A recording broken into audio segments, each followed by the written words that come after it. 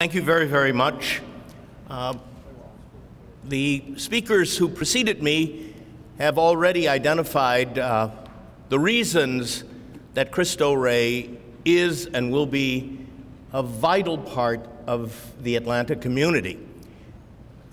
The first and most important component of the success of Cristo Rey are these young people. They come from families who believe in them, but who need some assistance to help them achieve all of the potential that is within their hearts.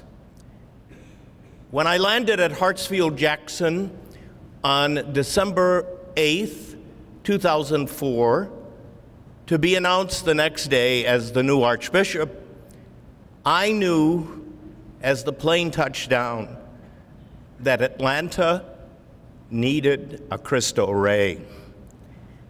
All that needed to be done was for me, with the help of so many others, to find the generous and worthy students and the wonderful business, corporate, and generous benefactors to make it happen.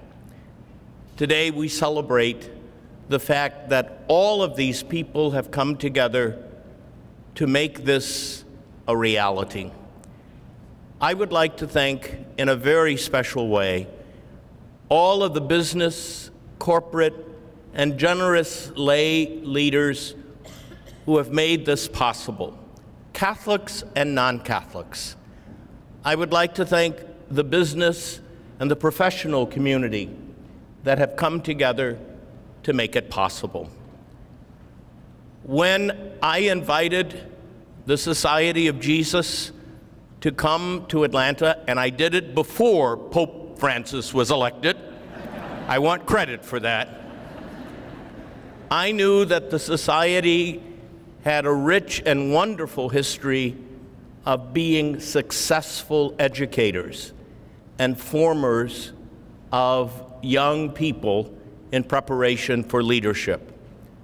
I would like to publicly thank the Society for making this part of their mission.